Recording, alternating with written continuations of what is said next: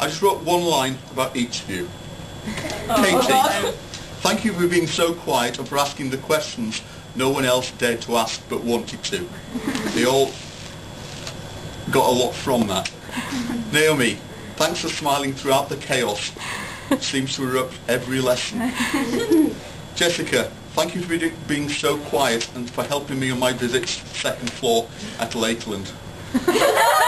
Amalia, thank you for being a wonderful member of my teaching groups over the past 4 years, and thanks for putting up with me. Your smiles of reassurance from the back of the room have been a source of calm as I've taught you work. Kate, I'm sorry you got moved into this group. Thanks for putting up with them. Emily, that oh so quiet girl from year 10 and 11. What happened? After 4 years, I'm a nervous wreck. I'm sure that Mr. Cameron must start thinking about early retirements for teachers in my situation. Charlotte, I taught Rachel. I thought that the second Morgan could not be noisier. Just how wrong can you be? Megan, if it was needed proving that it is possible for the female of the species to do more than two things at the same time, talking to Claire, teaching Claire, and listening to the lesson at the same time, you prove that. Claire, proof again if it was needed that it is possible to listen to Megan, scowl at comments, and think of the hardest questions, all whilst sort of listening to the lesson. Joanna, always happy, always smiling.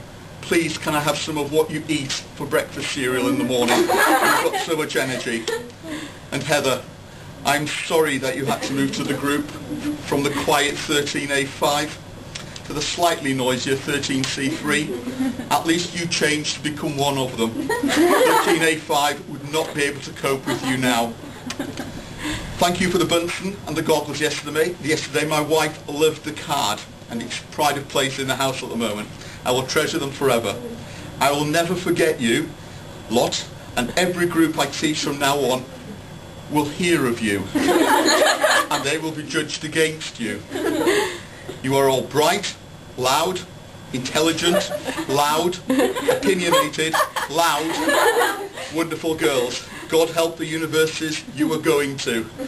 Good luck and thanks for being so much fun to teach. We did finish the course, didn't we?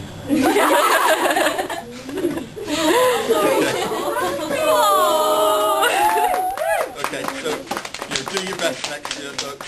If you need any help before Module 4, Mr. Symes is just along the corner.